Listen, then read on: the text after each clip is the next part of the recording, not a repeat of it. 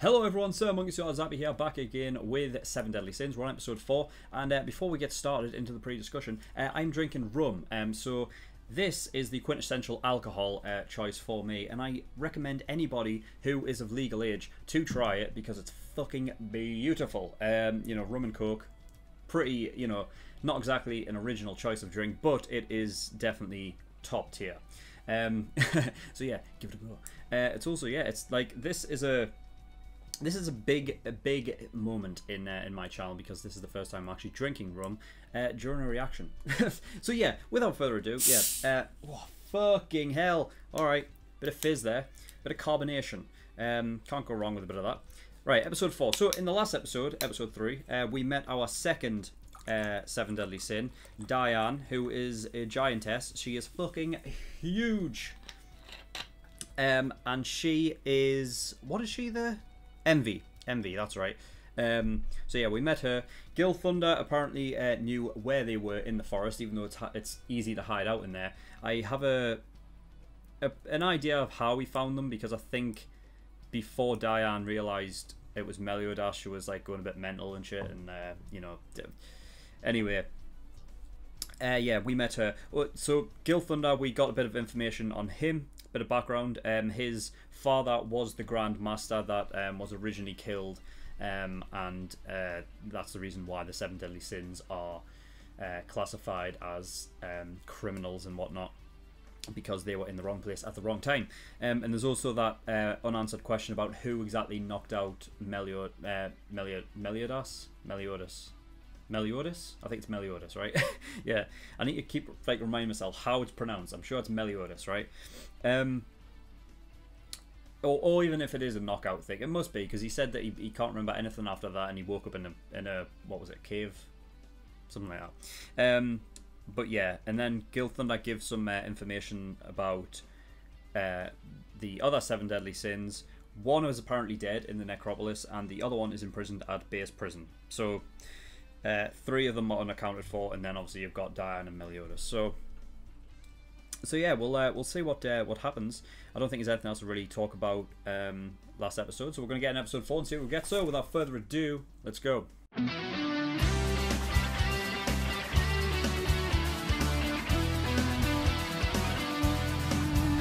Okay, episode 4. Right, so Ban is out.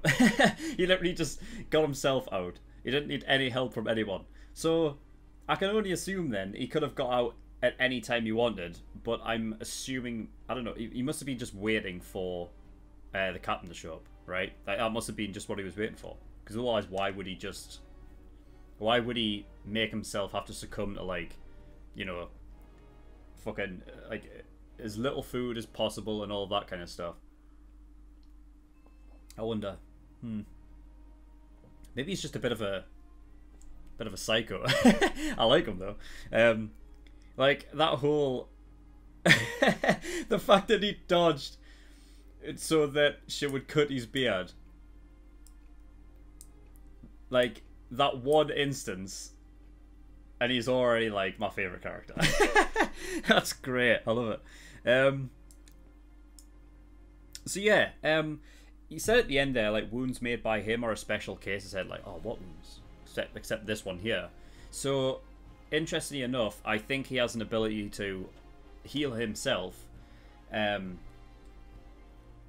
but either he couldn't heal that burn or whatever it is, or he chooses not to because it's by him. I'm inclined to say that the person who gave him that was Meliodas, really, because I don't know. I mean, I don't think it seems a bit too much of a stretch to say that, like, Ban, because he is the sin greed, that I wonder if he was like maybe like a thief or something beforehand, and when he got caught, Meliodas was the one that like gave him punishment or something for it, and that's what he ended up getting because of it. I can see like some sort of story like that, and since that, like almost like with Attack on Titan, how Levi got introduced into the Survey Corps. It's a bit of a similar sort of situation. I can see that like being the case. So we'll go with that theory for now.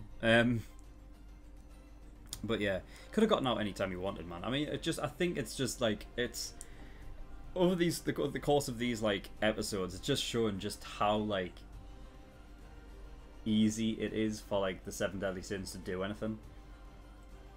They haven't particularly come up against any real challenge, have they? Which I'm kind of fine with, because I'm just kind of like taking it as a sort of a comedy adventure show at the moment. But I feel like it does have the ability to go like, you know what I mean, to up the stakes if it wants to. But I'm absolutely fine with the way it's going now. So yeah, at the very beginning, Meliodas is basically, you know, when Gilthunder's like, you took that hit on purpose. It's like, well, so he can just take hits like nobody's business then. Like, even when he eventually apparently succumbed to it and like he didn't reach his bed, I don't know if it's a case of like he just passed out from exhaustion, or like,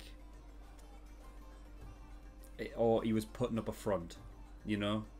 I wonder if Meliodas has like this kind of, this idea in his head, because he is the captain, that he always has to seem like he's in control. So, you know, because the way that you kind of look at him now, his sort of, his personality is very, you know what I mean? Like, there's, like, you don't think that, I think it's easy to look on the surface of his personality and just think, nothing phases him, so therefore he's not that interesting of a character. But I feel like there's definitely something underneath, and I wonder if that's like a facet of it, like him always trying to keep that sort of that idea going. Like, he's the captain, he always needs to feel like he is on top of everything, and everything's fine. So it's possible. Or he was just, yeah, or he just passed out. He's just extremely tired. But it doesn't matter, because, well, we'll get into that later. But, yeah, Meliodas saying that he will go to one of them. I like that little touch, saying he will go to one of them. Because I think it would have been easy just to say, like, oh, we'll go, like, you know what I mean, we'll go see one of them first. But I think because Gilthunder was right in front of him, he didn't want to give him a straight up answer to give him an idea of where they are actually going, because there's still a chance that, like, if Meliodas was like, alright, we'll go get banned from base prison, that there's still a possibility that Gilthunder might say, like, oh, it's like a 50-50 chance he might go meet them at Necropolis where King is, right? And then it's like, oh, well, fuck, you know what I mean?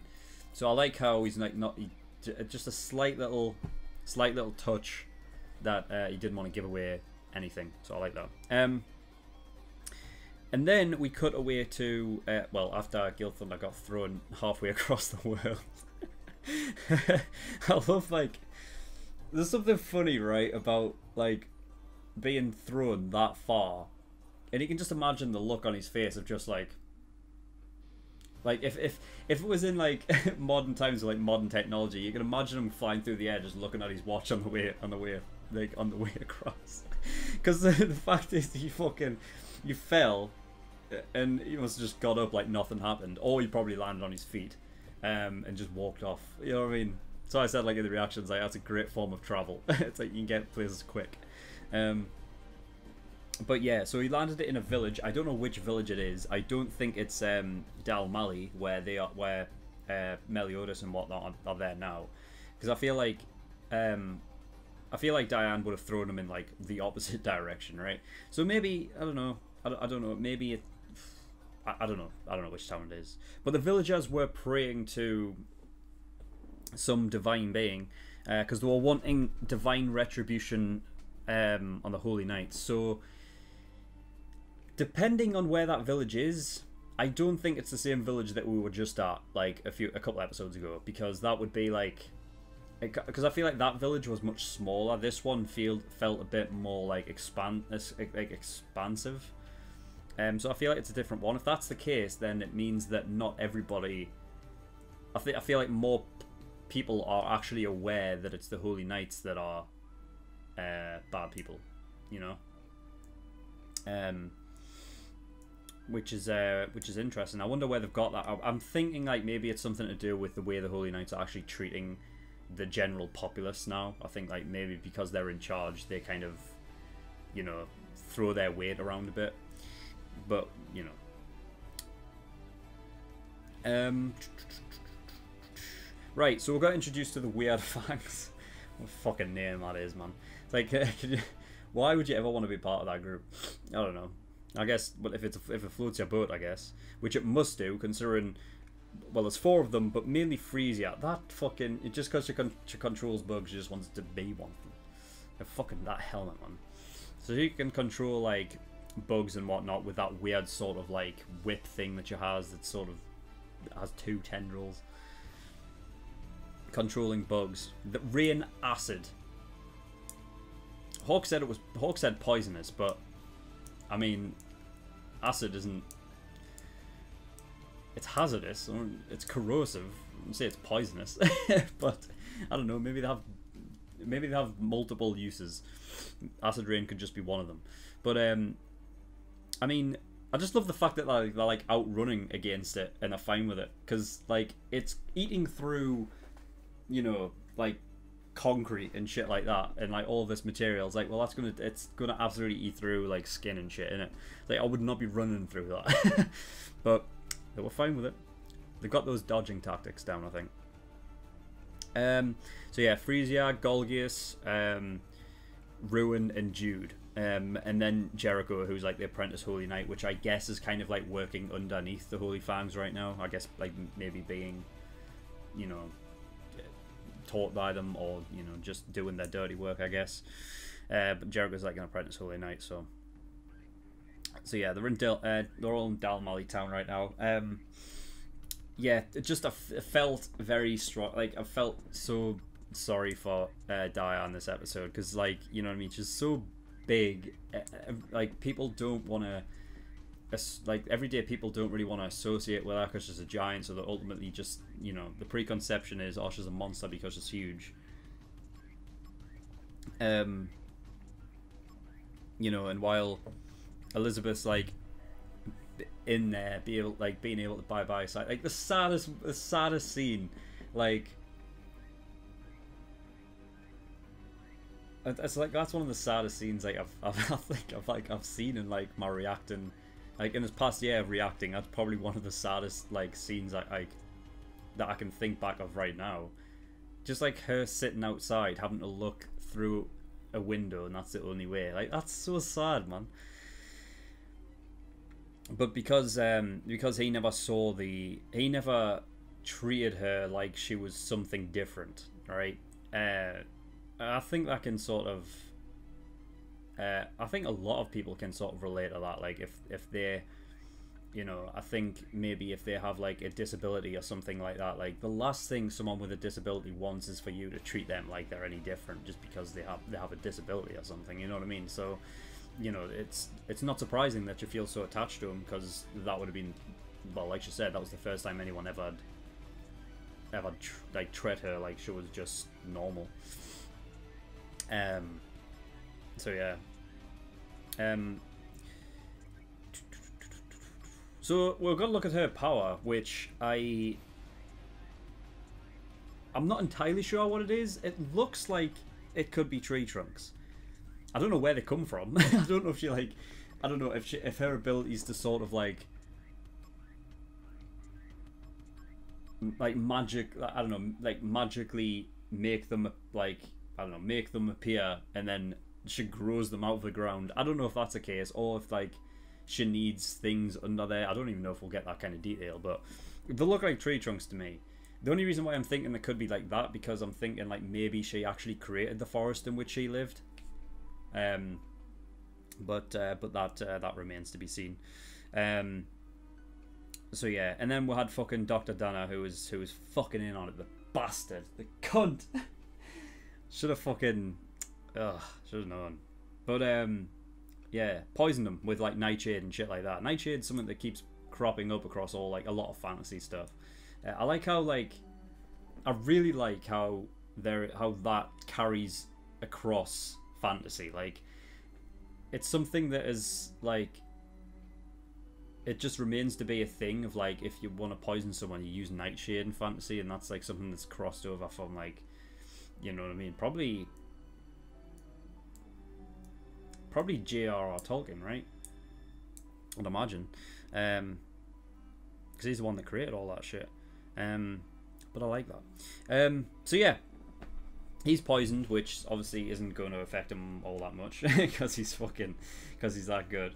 But I don't know, maybe, I don't know, depending on how Ban's like how his power works, if he's able to heal himself, I don't know to what degree, because he can feel like he can heal physical wounds. I don't know if he can like heal, you know, poison and shit like that, but I don't know, we'll just have to see. It wouldn't surprise me if Meliodas next episode just like got up and was like, just brush it off, feel a little funny, that's it. We'll just have to wait and see. But that is all, so thank you everyone for watching. Description below, links to certain things, Discord, get yourself over there if you want all the information regarding my channel, that's where you want to go. Also, you can come over and talk to me in the community. Full length, 10, no, that's Patreon, what the fuck, how did I get there? My website, SirMonkeySuit.com, get yourself over there. All my content is over there and you can become a member.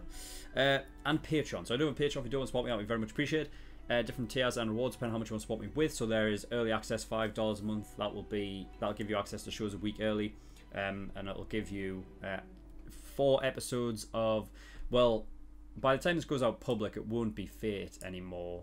It'll be something else, but there'll be one show that's basically 4 episodes every week.